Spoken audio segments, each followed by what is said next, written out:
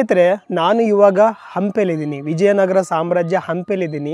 ಈ ಹಂಪೆನ ತೋರಿಸ್ಬೇಕು ಅನ್ನೋದು ನನ್ನ ಬಹುದಿನದ ಕನಸು. ನಾನು ಚಿಕ್ಕವನಾಗಿದ್ದಾಗ ನಮ್ಮ ಅಜ್ಜಿ ಯಾವಾಗ್ಲೂ ಹೇಳ್ತಾ ಇದ್ರು, ಹೋದ್ರೆ ಹಂಪೆಗೆ ಹೋಗ್ಬೇಕು, ಇಲ್ಲ ನಮ್ ಕಂಪೆಲಿ ಇರ್ಬೇಕಂತ. ನಾನು ಯಾವಾಗ್ಲೂ ಅನ್ಕೋತಿದ್ದೆ ಹಂಪೆಗೆ ಹೋಗ್ಬೇಕು ಅಂತ. ಇವತ್ತು ನನ್ನ ಆಸೆ ನೆರವೇರ್ತಿದೆ ಅಂತ ನನಗೆ ತುಂಬಾ ಖುಷಿ ಆಗ್ತಿದೆ. ಇಲ್ಲಿ 3 ದಿನ ಟ್ರಿಪ್ ಅಂತ ನಾನು ಅನ್ಕೊಂಡ್ ಬಂದೆ, ಆದ್ರೆ ಕಷ್ಟ ಆಗುತ್ತೆ ಅನ್ಸುತ್ತೆ. ಯಾಕಂದ್ರೆ ಇಲ್ಲಿ ಹೆಜ್ಜೆಗೂ ದೇವಸ್ಥಾನಗಳು, ಹೆಜ್ಜೆಗೂ ಶಿಲಾ ಕಟ್ಟಡಗಳು, ಶಿಲಾ ಶಿಲ್ಪಗಳಿದಾವೆ.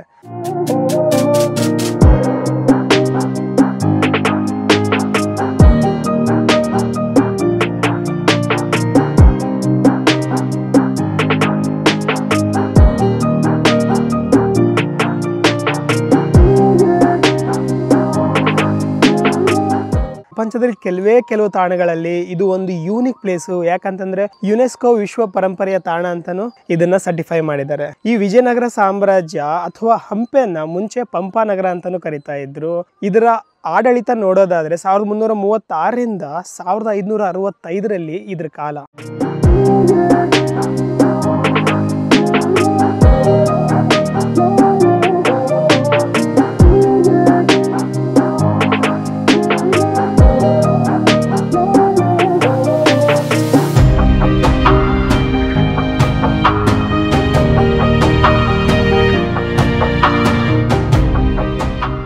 ರಾಮಾಯಣದಲ್ಲಿ ಉಲ್ಲೇಖ ಮಾಡಿರೋ ಹಾಗೆ ಕೆಲವೊಂದು ಬೆಟ್ಟಗಳನ್ನ ನೋಡೋದಾದ್ರೆ ಅಂಜನಾದ್ರಿ ಬೆಟ್ಟ, ಕಿಷ್ಕಿಂದ, ಮಾಲ್ಯವಂತ, ರತ್ನಕೂಟ, ಹೇಮಕೂಟ, ಋಷ್ಯಮುಖ ಬೆಟ್ಟಗಳನ್ನ ನಾವಿಲ್ಲಿ ನೋಡ್ಬೋದು. ನಾನು ಇವಾಗ ಹೇಮಕೂಟ ಬೆಟ್ಟದ ಮೇಲೆ ನಿಂತ್ಕೊಂಡು ಮಾತಾಡ್ತಾ ಇದ್ದೀನಿ.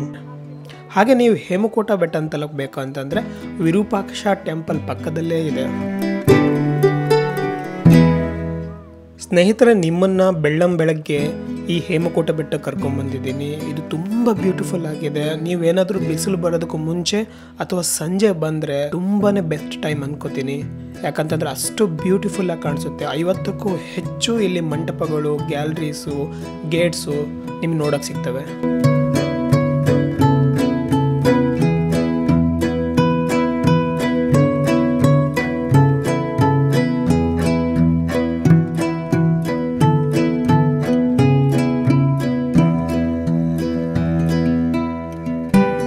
ವಿರೂಪಾಕ್ಷ ಟೆಂಪಲ್ ಇರೋದು ಕೆಳಗೆ, ಆದರೆ ಅದರ ಮೂಲ ವಿಗ್ರಹ ಇರೋದು ಈ ಗುಡಿನಲ್ಲಿ.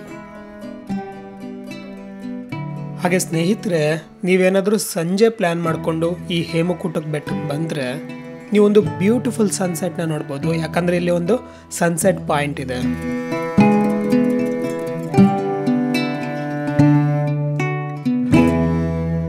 ಇವಾಗ ನಾನು ನಿಮ್ಮನ್ನ ಸಾಸುವೆ ಕಾಳು ಗಣಪನ ಟೆಂಪಲ್ಗೆ ಕರ್ಕೊಂಡು ಹೋಗ್ತೀನಿ. ನೀವು ಹೇಮಕೂಟ ಬೆಟ್ಟದಿಂದ ಕೆಳಗೆ ಇಳಿದ್ರೆ ನಿಮಗೆ ಸಿಗೋದೆ ಸಾಸುವೆ ಕಾಳು ಗಣಪನ ದೇವಸ್ಥಾನ.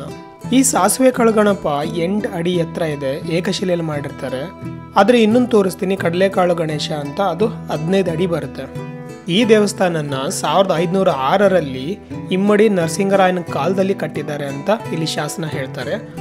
ಸಾಸುವೆ ಕಾಳು ವ್ಯಾಪಾರಿಯೊಬ್ಬ ಈ ಗಣೇಶನ್ನ ಇಲ್ಲಿ ನಿರ್ಮಿಸಿರ್ತಾರೆ ಅಂತ ಹೇಳ್ತಾರೆ. ಹಾಗಾಗಿ ಇದಕ್ಕೆ ಸಾಸುವೆ ಕಾಳು ಗಣೇಶ ಅಂತ ಹೆಸರು ಬಂತು. ಸ್ನೇಹಿತರೆ, ನಾವೀಗ ಕಡಲೆಕಾಳು ಗಣೇಶನ ದೇವಸ್ಥಾನದಲ್ಲಿದ್ದೀವಿ. ನಾನು ಆಗ್ಲೇ ಹೇಳ್ದಾಗೆ ಸಾಸುವೆ ಕಾಳು ಗಣಪ 8 ಅಡಿ ಎತ್ತರ ಇದ್ರೆ ಈ ಕಡಲೆಕಾಳು ಗಣೇಶ 15 ಅಡಿ ಎತ್ತರ ಇದೆ. ಅಂದ್ರೆ ಆಲ್ಮೋಸ್ಟ್ ಡಬಲ್ ಸೈಜ್. ಇದನ್ನು ಕೂಡ 1506ರಲ್ಲಿ ಪ್ರತಿಷ್ಠಾಪನೆ ಮಾಡಿದ್ದಾರೆ ಅಂತ ಇಲ್ಲಿ ಶಾಸನ ಹೇಳುತ್ತೆ.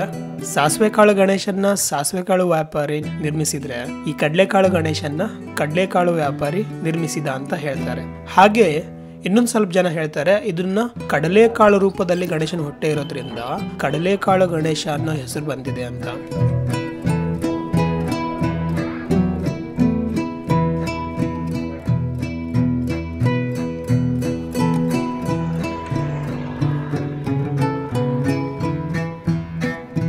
End of the 13th century ಅಂದ್ರೆ 13ನೇ ಶತಮಾನದ ಅಂತ್ಯದ ವೇಳೆಗೆ ಕೆಲವು ಮುಸ್ಲಿಂ ರಾಜಮನೆತನಗಳು ದಕ್ಷಿಣ ಭಾರತದ ರಾಜಮನೆತನದ ಮೇಲೆ ಆಕ್ರಮಣ ಮಾಡ್ತಾ ಇದ್ರು. ಅವ್ರ ಆಕ್ರಮಣನ ಪ್ರಬಲವಾಗಿ ತಡೆಯಲು ಈ ವಿಜಯನಗರ ಸಾಮ್ರಾಜ್ಯನ ಸ್ಥಾಪಿಸ್ತಾರೆ.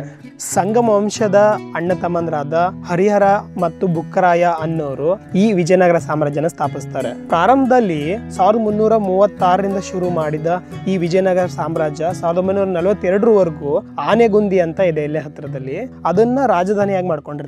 ಅದಾದ ನಂತರ ಈ ಹಂಪೆನ ರಾಜಧಾನಿಯನ್ನಾಗಿ ಮಾಡ್ಕೊಳ್ತಾರೆ. ಸ್ನೇಹಿತರೆ, ಆಗಿನ ಈ ಆಡಳಿತದ ಉತ್ತುಂಗದ ಸಮಯದಲ್ಲಿ ಈ ವಿಜಯನಗರ ಸಾಮ್ರಾಜ್ಯ ಉತ್ತರದ ಕೃಷ್ಣಾ ನದಿಯಿಂದ ದಕ್ಷಿಣದ ಹಿಂದೂ ಮಹಾಸಾಗರದವರೆಗೆ ಈ ಸಾಮ್ರಾಜ್ಯ ಸ್ಥಾಪನೆಯಾಗಿತ್ತು. ಅಂದ್ರೆ ಆಗಿನ ಕ್ಯಾಪಿಟಲ್ ಅಥವಾ ರಾಜಧಾನಿ ಈ ಹಂಪೆ. ನಾವೀಗ ಬೆಂಗಳೂರು ಅಂತ ಹೇಳ್ತೀವಲ್ಲ ಕರ್ನಾಟಕದಲ್ಲಿ, ಅದೇ ರೀತಿ ಈ ಒಂದು 600 ವರ್ಷಗಳ ಹಿಂದೆ ಈ ಹಂಪೆ ಇಡೀ ಕರ್ನಾಟಕಕ್ಕೆ ರಾಜಧಾನಿಯಾಗಿತ್ತು. ಸ್ನೇಹಿತರೆ, ಈ ವಿಜಯನಗರ ಅಷ್ಟು ದೊಡ್ಡದಾಗಿದ್ದಷ್ಟೇ ಅಲ್ಲ, ನಾವೇನಾದ್ರೂ ಬಂಗಾರ, ಬೆಳ್ಳಿ, ವಜ್ರ ಅಂದ ತಕ್ಷಣ ಇವಾಗ ದುಬೈ ಕಡೆ ಮುಖ ಮಾಡಿ ತೋರಿಸ್ತೀವಿ.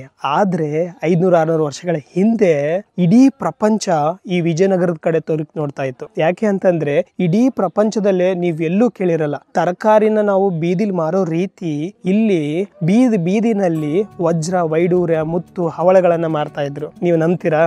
ನಂಬಲೇಬೇಕು, ಇದು ಸತ್ಯ. ಅಂತ ಒಂದು ಸಿಟಿ ಇಡೀ ಪ್ರಪಂಚದಲ್ಲಿ ಎಲ್ಲೂ ಇರೋಕ್ ಸಾಧ್ಯ ಇಲ್ಲ. ಅದಕ್ಕೆ ಈ ವಿಜಯನಗರನ್ನ ಆಗಿನ ಟೈಮ್ ನಲ್ಲಿ ಇಡೀ ಪ್ರಪಂಚದ ಅತಿ ಶ್ರೀಮಂತ ನಗರ ಅಂತ ಕರೀತಾ ಇದ್ರು. ಈ ವಿಜಯನಗರ ಸಾಮ್ರಾಜ್ಯ ಅಂದ ತಕ್ಷಣ ಒಂದು ರಾಜರಿಗೆ ಈ ಸಾಮ್ರಾಜ್ಯ ಸೇರಿದ್ದಲ್ಲ. ಆಗ 4 ರಾಜಮನೆತನಗಳು ಸೇರಿ ಈ ವಿಜಯನಗರ ಸಾಮ್ರಾಜ್ಯನ ಕಟ್ತಾರೆ. ಅದರಲ್ಲಿ ಸಂಗಮ ವಂಶ, ಸಾಳುವ ವಂಶ, ತುಳುವ ವಂಶ ಮತ್ತು ಅರಬೀಡು ವಂಶದವರು ಈ ಕಂಪ್ಲೀಟ್ ವಿಜಯನಗರ ಸಾಮ್ರಾಜ್ಯನ ಆಳ್ತಾರೆ.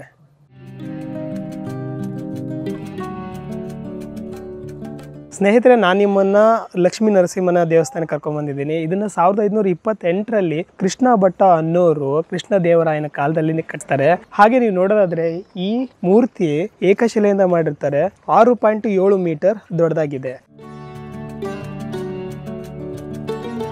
ನೀವು ಲಕ್ಷ್ಮೀ ನರಸಿಂಹನ ಟೆಂಪಲ್ಗೆ ಬಂದ ತಕ್ಷಣ ವಿಗ್ರಹ ನೋಡಿದ ತಕ್ಷಣ ಸ್ಟನ್ನಾಗಿ ನಿಂತ್ಕೊಂಡ್ಬಿಡ್ತಾರೆ. ಯಾಕಂತಂದ್ರೆ ಇದ್ರ ಮುಖ ನೋಡಿದ ತಕ್ಷಣ ನಿಮಗೆ ರೋಮಾಂಚನ ಆಗುತ್ತೆ.